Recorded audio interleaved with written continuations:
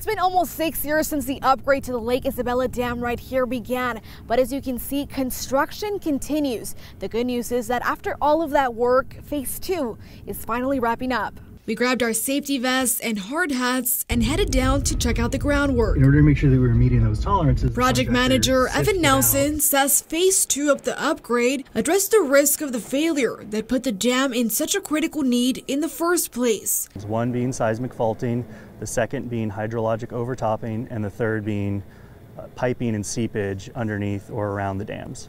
All of which is now over 90% done. So we're standing on the upstream side of what we call the Labyrinth Weir, and it's a control structure that we built at the head of our new emergency spillway. He says the 28 feet tall zigzag wall is helping with flood risk mitigation by slowing and controlling the water so that downstream communities like Bakersfield are protected in that rare event. And just to show you how massive it is, this is me at 5'2" standing next to it. But while that project was going on, the work continued on the other side. We raised both dams by 16 feet and excavated the new emergency spillway to prevent both dams from being overtopped. They also added a thick layer of sand where the Kern County fault runs through to mitigate seismic failure, and also added filter and drain layers to control the water moving through the dam. They finished all of these projects in October, and by doing so, putting the project under substantial completion,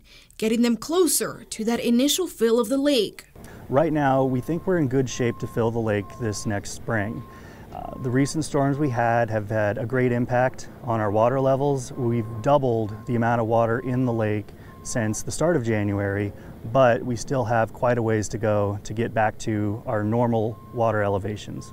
But all of that is dependent on Mother Nature and how much rain we get before the spring. Initially, February 1st was a set goal date to raise the water limit to 240,000 acre-feet. But that is not the case, since they're not even at the ideal normal operation average of 170,000 acre-feet. Our goal is to get permission to go above restricted pool this spring.